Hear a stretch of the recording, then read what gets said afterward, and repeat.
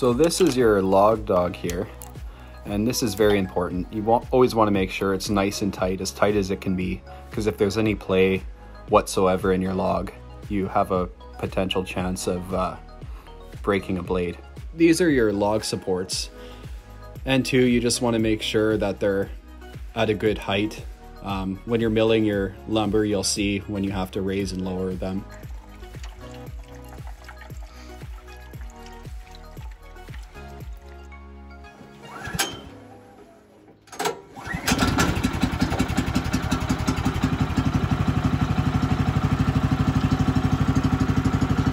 So with these motors, you just gotta let it warm up for about 2 to 5 minutes before you press the throttle, otherwise it will just die on you. So Derek's checked the fluids, everything's fine.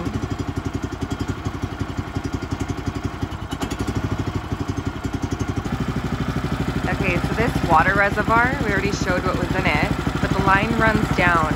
When Derek presses that throttle, it activates where the water comes out of, which is a little spigot hose there. So that's where that hose ends up coming out of. And then it runs onto the blade, so as it cuts, it lubricates. This is a pretty dry log, but for any sappy logs, you just don't want to risk snapping a blade, which is having too much strain. So that's why you need some sort of lubrication in that water reservoir. So he's just measuring where he wants his first cut. I'll bring you around to the back where you can see. So this is just a little magnetized ruler, and he's able to adjust to where he wants to cut. So that's going to be his first cut there. And for this first one, we're just warming up the machine, and we're going to be taking off of all the bark, and we're going to be milling just lumber.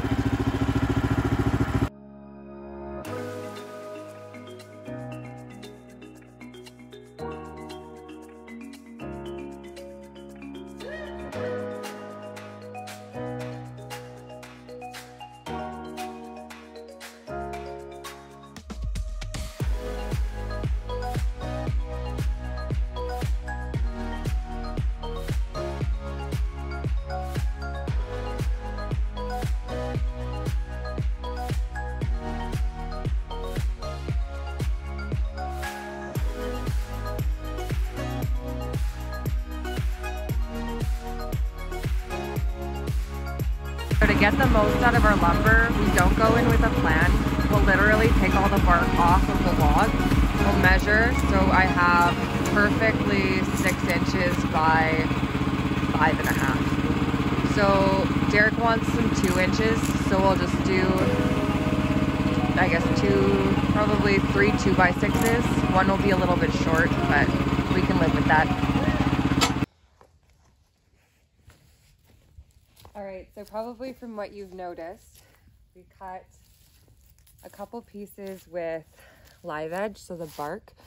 So I'm the craftier person of the family, so I can definitely make use of these. So when you're removing the bark, you have options, obviously. You could take off all the bark you need in one swoop, or you can make little cuts like this. So these are 3/4 inch, and then you can make use. So instead of the bark being discarded, you could actually get nice boards out of them for other purposes. And that can be used for a lot of different projects, and it can also be used for some really neat siding or feature walls in your home as well. So these are our boards that we cut. So these are 2 inch. So we cut, if we're doing it 2x6, it's a real 2x6. So a lot of these pieces look really, really thick.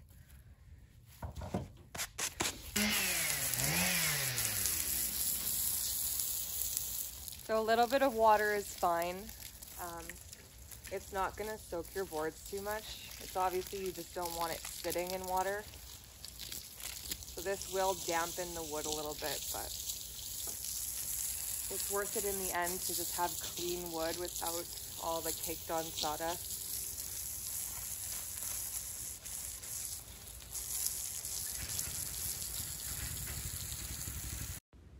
Once your boards have been cleaned off, it's important that you let them drip dry so you can lean them up against a building, just making sure that you're keeping them out of direct sunlight because sun and heat can crack your boards within a day. So once they're somewhat dry to the touch, we move them inside that outer building. This one looks cool. You want to do this one? Yeah. Okay. Okay, roll it. Yeah, we'll just roll it down. 150.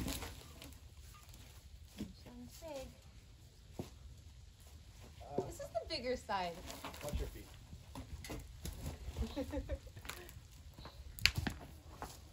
Okay. You're gonna make him pick up the heavier side. Oh, that's Okay. Forward. Towards me. I'm lifting. Pieces.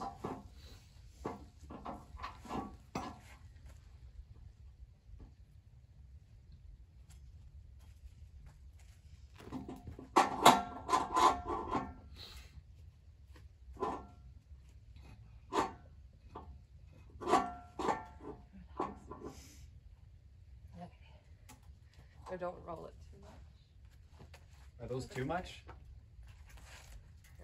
They're way too much. I need a lot of support for yeah, this. I got it. Okay, so you're gonna have to take off a couple shavings to be able to get down to that. Yeah. So the important thing to remember here is just let the blade do all the work. Take your time with your cuts, and you'll see when you have to cut a little bit slower when you're cutting through knots. An important thing to mention is your log choices that you're going to be using on your sawmill. So generally speaking, the best type of wood that you would want is to cut green. That way you know that there aren't going to be any bug holes in them, and it's fairly decent wood. The only thing with that is when you cut trees down green, ideally you want to be cutting them in the winter. So in the winter, the sap isn't running through the trees, so that when you make lumber from that wood, there's less sap going to be in your lumber cuts, and it will take less time to actually dry out. So there's that way. The wood that we're cutting here is actually salvaged. So it had been cut off of one of our major highways in our province, and it had been drying out for a year, and it was basically just stacked. So from there, it had dried out. We just cut them into 8-foot lengths and we brought them back. The only thing with this wood we noticed is some had started cracking on the ends, and some of them also had bug holes in them. So you just have to watch for that. When you're bringing back your green wood, it's important that the ends are sealed. So I've read that you can use latex paint. Just leftover latex paint. You can use beeswax, any sort of sealant that you're protecting the wood so that it doesn't dry out and crack if you're letting it sit out in the sun. Another option as well, so if you're wanting to cut lumber that's fairly dry already, is you can actually cut down dead standing trees on your property. The only thing is you'll have to be very careful with the trees that you choose, just making sure that they're not too buggy or eaten up by bugs, woodpeckers, and all that stuff. But we've done that and it worked perfectly fine, and it takes just, a couple days and you have usable lumber fairly quickly. With the green logs that we're cutting, generally, so these ones in particular will take probably about 2 weeks to dry out. If you're drying out the green lumber from a fairly fresh tree, then it could take up to 1 to 2 months. And again, that depends on the cuts too and the thickness of the cuts. And it's just important that you're storing them properly, like I mentioned before, in a shaded spot and it's covered. So the big thing is just making sure that it has adequate airflow so it's able to dry out, no sun, and then you want to be able to put spacers in between each board that you cut to allow air to get to every single part of the lumber that you cut as well. Here's the difference here between something we've we didn't wash off, so the sawdust is still stuck to the lumber, which isn't a big deal. If it's just your dimensional cut lumber, you could take just an orbital sander and just sand it right off. But if your goal is to get and produce nice live edge, it does make a huge difference when you rinse it off. So down here is something, so these ones here, we rinsed off with water so you can see there's no sawdust residue on here.